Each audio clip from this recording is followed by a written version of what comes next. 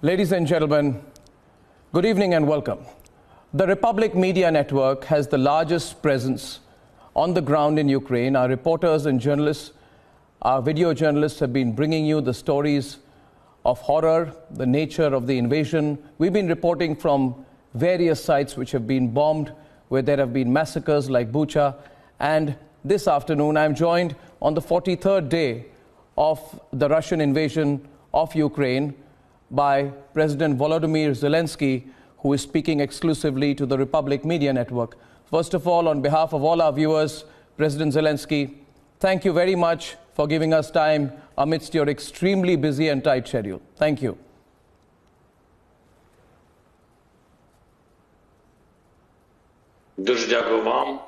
Thank you, Arnab, and thank you to the Republic TV.